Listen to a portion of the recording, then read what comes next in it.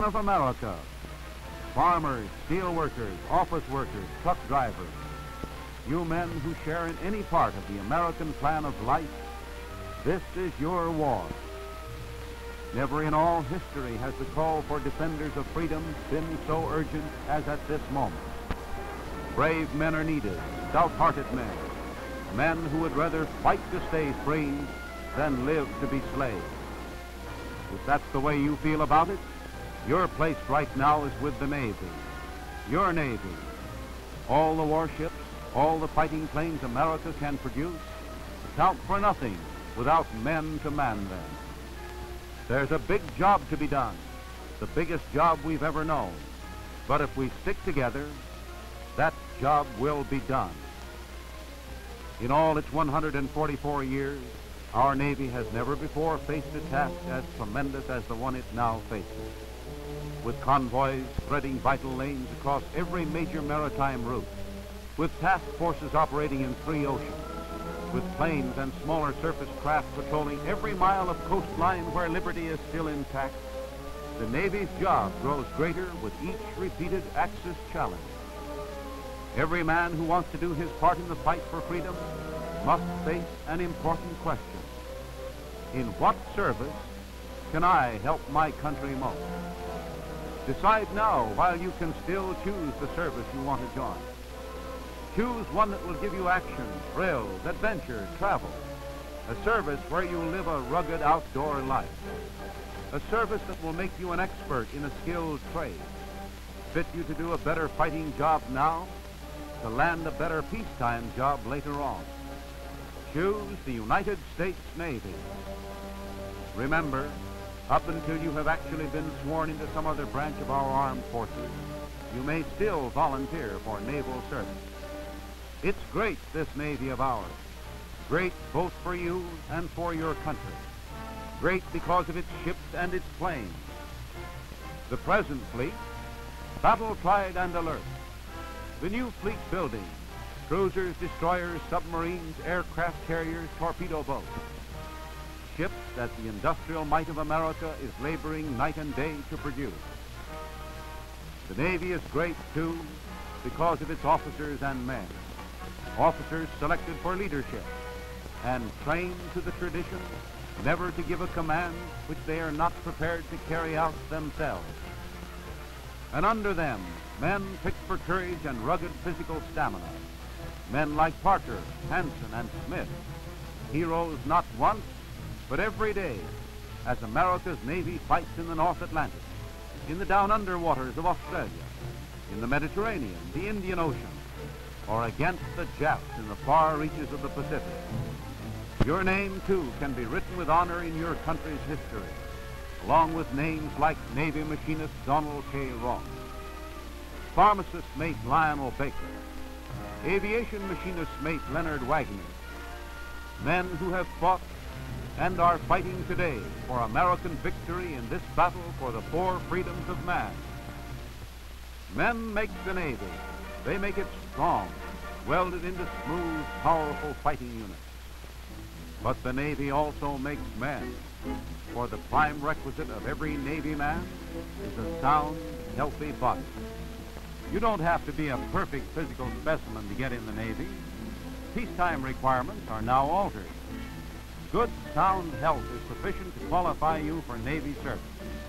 But after a few short weeks of Navy life, you'll be in top-notch physical trim. These composite pictures show the progress in physical fitness made by the average recruit in his first 6 weeks after enlistment. That's what Navy training does. Throws a man's shoulders back, develops hard, powerful muscles, builds rugged, husky fighting men who can take it and dish it out. One Navy watchword is, fight to keep fit to fight.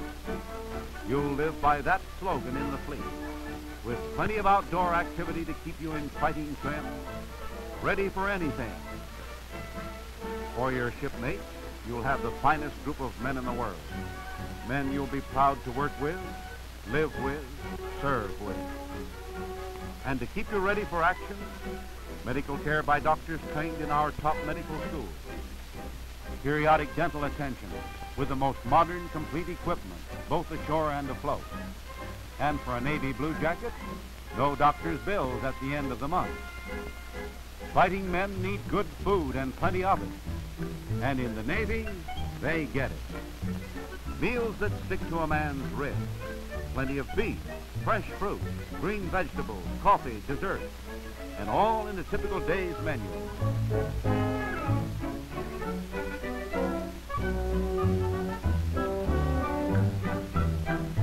And for your seagoing home, roomy closed lockers, spring bunks, spotless washrooms and hot showers, the finest quarters of any service in the world. For your off-duty hours, recreation rooms with a piano, games, writing tables, and books of all kinds, from Shakespeare to Superman. And to fill your clothes locker aboard ship, $133 worth of uniforms, your first complete outfit given you absolutely free at the time you enlist. Clothed, fed, and housed by the highest standards of any fighting service in the world. That's the American Blue Jacket. A strong, self-reliant unit molded by Navy training into a formidable part of America's great fighting machine. But the Navy's job is more than building health and physical toughness. To operate the great ships of the fleet, it takes not only strong hands, but trained hands. And that means the Navy must teach every recruit to be expert in some one of the Navy's 49 trades. Almost 100 Navy trade schools located throughout the country offer to more than 25,000 Navy men every month courses in basic and advanced training in some specialized trade. Whether you attend a trade school or not, you have every chance to become a highly skilled technical expert. For the biggest trade training center in the Navy today is still the fleet itself. At costly metal lathes, with intricate gun and torpedo mechanisms, in vast power and tool plants, Navy men become experts, masters at their trade. And look at the trades you have to pick from if you join the Navy. Here are just a few.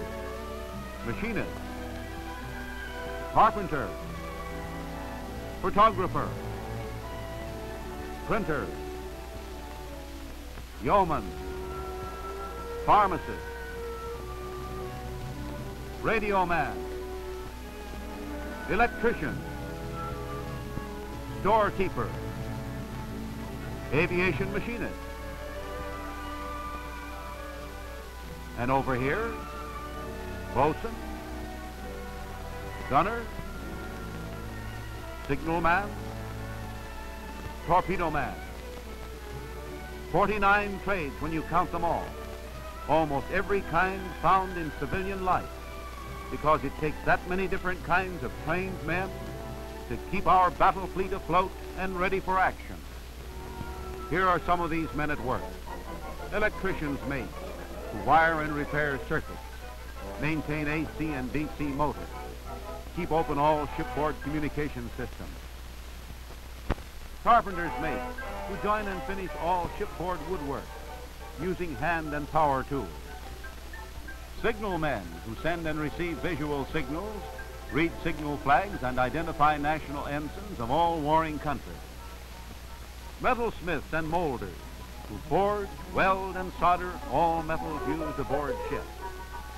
Bosun's mates who do the canvas and tackle work aboard ship, understand navigation, handle the ship's boat. Radio men who transmit and receive messages between ship and shore, encipher and decipher code. Machinist mates who run the ship's engines, operate shipboard hoisting machinery, run the ship's machine shop. Water tenders and boiler makers who keep the boiler systems operating, maintain condensers, evaporators, feed water pipes. Storekeepers who keep pay accounts, handle stock records, stowage, and procurement. Commissary stewards who plan menus, estimate quantities of food needed, direct stowage, refrigeration, and preparation of food. Cooks and bakers who prepare the fleet's 3 squares a day, bake bread, cakes, and pastries. Yeomen who run the ship's office, type and take shorthand, keep the ship's records. gunner's mates, who supervise all phases of gunnery, handle ammunition, mines, depth charges. Torpedo men, who service and launch the deadly tin fish from our destroyers and smaller craft. Photographers, who photograph and assemble aerial maps, manage photographic laboratories, take movies and stills under fire, which are vital to studies of naval strategy. Pharmacist mates, who manage the ship's sick bay, administer simple medicine and anesthesia. And the aviation rating, aviation machinists, ordnance men, metal smiths, radio men, aerographers, and aviation pilots, all enlisted men, all experts in their field. 49 trades in all, 49 Navy specialties. And in the expanding fleet today, you go ahead fast to higher pay grades. Over 50% of the men in today's Navy are petty officers, and over 75%, three-quarters, get paid well above the minimum. And remember, Navy pay is practically all clear profit. No meals to buy, no rent to pay, and even in wartime, free entertainment, movies, smokers. Here's a typical young blue jacket coming up for his first month's clear profit pay of $50. In the course of his Navy career, this is how he'll advance in rating and pay. In a few months, he'll be a seaman second class. Notice the added white stripe on his cuff. Now he's making $54 a month. 3 stripes on his cuff means he's now a seaman first class with monthly pay of $66. Eligible now to pick from the Navy's 49 trades, he's decided to strike for the vital shipboard job of yeoman. And here's the big jump when he becomes a petty officer. See the single chevron and crossed quills on his sleeves? That means he's a yeoman third class, making $78 a month. Add another chevron, and he's a petty officer second class, earning $96 a month. 3 chevrons, and he's a petty officer first class, monthly pay $114. And at last, the top of the ladder, he's a chief petty officer now. Notice the new uniform, the bar above his 3 chevrons, and that handful of bills. $138 every month, clear cash in hand with living expenses already paid. In addition, if assigned to sea duty, he'll get a 20% increase and a 50% increase if assigned to flight duty. And Navy men in all ratings get a substantial additional allowance every month for their wives, children, or other dependents. Here's a big point for you civilian trade experts, too. You trained machinists, electricians, carpenters, construction experts. With your skill, you may be enlisted as a petty officer right away. That means that immediately upon enlistment, you'll receive the uniform and monthly pay of a Navy-trained expert. And from there, you can keep on going ahead as fast as your skill allows. For you younger men, this fellow here has a lot to say about your chance to become an aviation pilot, part of the picked enlisted personnel who fly the Navy's fighting wings. Many of the Navy's top flyers are enlisted men. Your chance to get up in the air, to get at the Japs and the Germans, where individual daring and skill count highest, may begin with your enlistment in the Navy tomorrow. As a Navy Blue Jacket, you will also have a chance to qualify for admission to the Naval Academy at Annapolis. Be one of the enlisted men picked from the fleet every year to receive a thorough college education absolutely free and to become a commissioned naval officer. Almost unlimited opportunity. That's today's Navy. Your chance to move onward and upward in whatever direction your desire and ability take you. It's an opportunity that begins with your enlistment, and getting in the Navy's not so tough as you might think. If you're 17 or over, and not more than 50, you can probably qualify without any difficulty.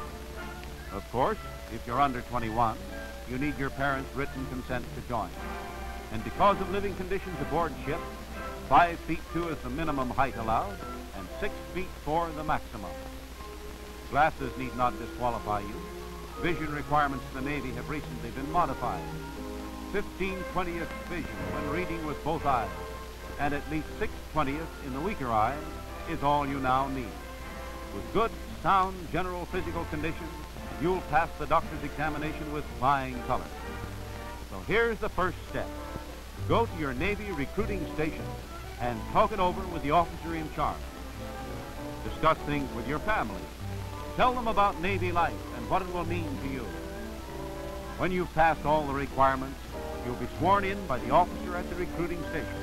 A moment in your life you'll never forget. Then off to the training station with all expenses paid by the Navy and your first plunge into real Navy life, learning Navy tradition, regulations, terminology. Your boot training completed after 8 weeks. If you qualify, you will go to a Navy trade school. Then away to sea for action, excitement, the warm feeling you'll have when you first meet your shipmates, the twice-a-month smile you'll wear when payday rolls around, and the kick you'll get when you receive your promotion to a rated petty officer. Your folks will be proud of you, proud of what you are doing in the Navy, and you couldn't ask for a bigger thrill than you'll get when you come home on leave in your trim Navy uniform. You'll know that through Navy training, you're building a successful career, following in the footsteps of other Navy blue jackets who have gone out into the world to win fame and high positions of authority. You'll know something else, too, something mighty important. You'll know that you, with your strength and your courage, are becoming part of a fighting tradition, the Navy tradition. Today, that's your privilege as a blue jacket, the chance to fight for victory and a lasting peace, the chance to join America's battle fleet and to write your name with those heroes of another day who in their time went out in fighting ships to defend and preserve our way of life. Right now in shipyards from Oyster Bay to San Diego, steelworkers and riveters and draftsmen are building the strongest Navy the world has ever known. But to pilot every ship, to drive every turbine, to man every gun, yes, to pay back in blood Hitler and Japan's attempt to crucify love and hope and simple human charity, to do these things, the Navy must have more men. Men make the Navy. The Navy makes men. For those of you who want your chance to fight for liberty and to build your own futures with new assurance of success, America's fleet is waiting for you.